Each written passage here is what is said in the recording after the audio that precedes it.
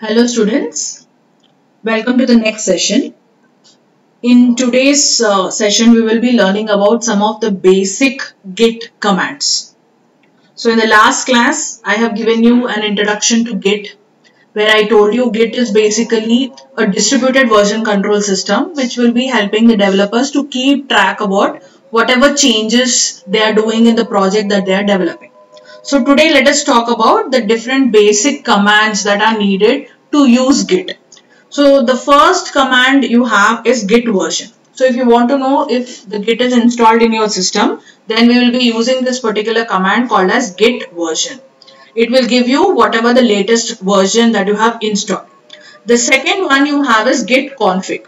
So git config is a command which is used to give your details to the Git tool. Okay, so why do I need to give my details? It is because whenever you are doing any changes in the project and you are saving the changes, to keep track of those changes, to know who has done that particular change, your Git has to know your information. That is the reason you have to give your details like your username, your email ID and all to Git. This is called as git config, or it is also called as configuration, right? So you can give two details about yourself, which is the username, and the second one you have is your email ID. So to do that, you have to give git space config space -- global, okay, space user.name, and in double quotes you can give your name. The same thing for email ID also. So you can say user.email, and in double quotes you can give your email ID as shown in this example. Okay. The next one you are using is git init. So if you want to start a new project, to keep track of the changes that you are doing in that particular project, you have to create a local repository. That is called as git repository. Okay, where your final changes will be maintained in the form of versions. The third stage of your Git, if you remember the workflow. So to keep changes, you have to create a git repository, and to create a repository in Git, you have to use a command called as git init. So when you use git init, it will tell you that an empty repository has been created. Okay. The next command you have is git status. So if you want to know, so say suppose you have created a project and you have done n number of changes. Okay, and you don't remember what are the changes that you have done. So if you want to know what are the changes you have done in your particular project, simply click a command called as git status. It will tell you what are the changes that you have made and which changes have not yet been saved into the repository, right? So simply give git status. The next one you have is git add. So this is, if you remember in your Git workflow, I told you we have three areas: working directory, staging area, and Git repository. So from working directory, if you want to move your project into staging area, where you are deciding which changes have to be saved, then you have to use a command called as git add. Okay, so if you can simply write git add space dot, that means all the changes that you have done in your project will be saved.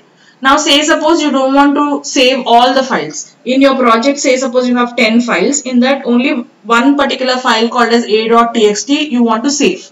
Then you can write git space add space a.txt. So only the changes of that particular file will be saved into the staging area.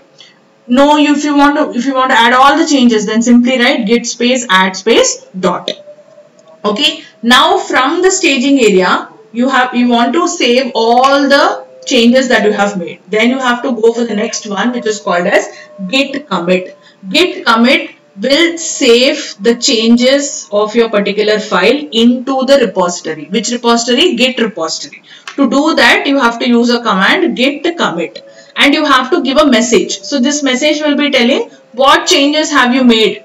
Okay, so that in each version you will understand. So when you open a particular version, you will understand in that version what changes you have made in your particular project. So message is you need to be adding. It's optional, but if you add a message, then you will better understand you can better keep track of the changes that you have made in your particular product. So, okay, so this is called as git commit, right? The next one is git diff.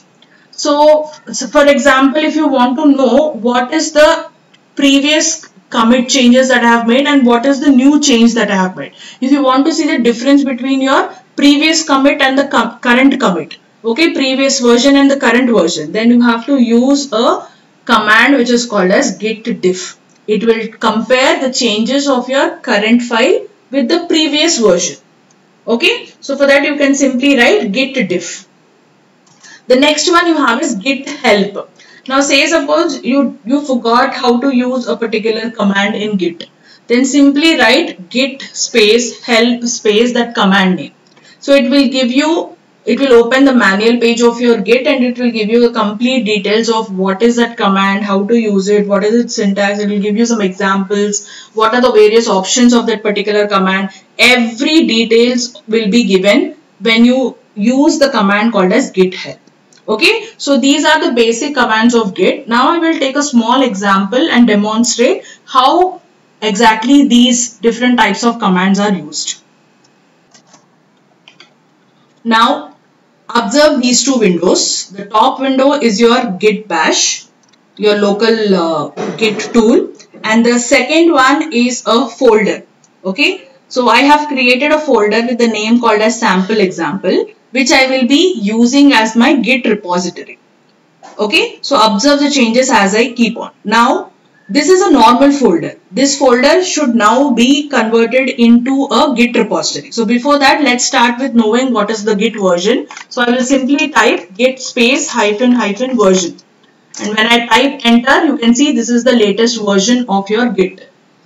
Okay, now if you want to clear the screen, simply write clear. The window will be cleared. Now let me make this normal folder into a git repository. To do that, what we have to do, you have to type git space init. So when I say git space init, this particular folder which is called as sample example is converted into a git repository. Now, how do I know it? Simply type ls. So when I type ls, it will show you what are the files inside this particular folder. So as you can see, you don't have any folder, but there is one hidden folder called as .git, which will tell me that this particular folder is now not a normal folder, it is a git repository. To know that, simply type ls space hyphen la. It will give me the list of hidden files. So you can see there's one hidden file which is called as .git here. Okay, so which is not shown in this particular folder, but it is hidden. So whenever you get this .git file, that means this particular folder is now converted into a local git repository, right? So now let me create a normal file here, a normal project file, say suppose. So I will write nano space a.txt. You can use any IDE that you want. I'm using nano. So a.txt file is created. Let me type something. Hello, this is new file. Okay, I'm doing the necessary changes. Now you can see here a.txt file is created. You can see this particular file, right? Now to know whatever changes you have made in this particular project, you have to type now git status.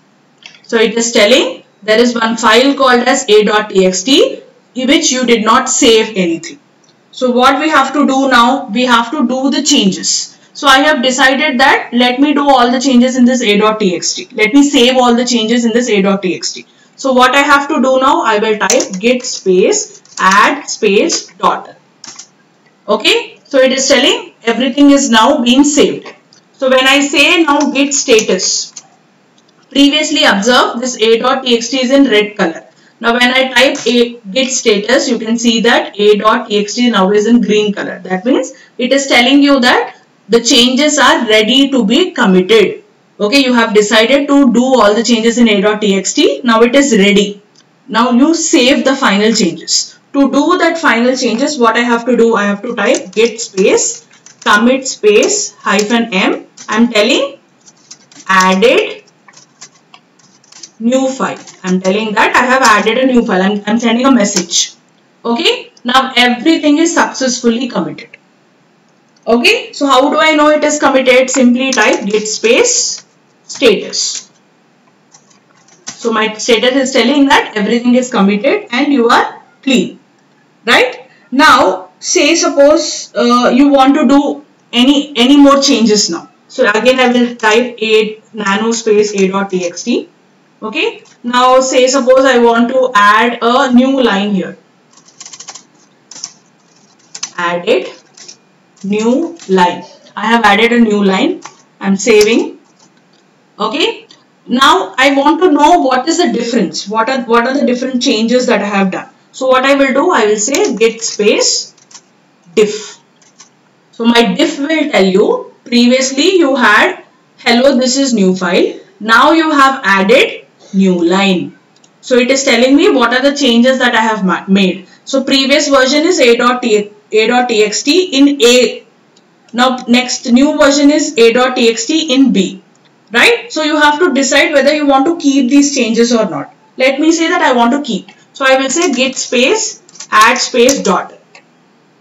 Okay, now everything is saved. So I will say git space status. You can see that the changes are saved, but I have not yet committed now.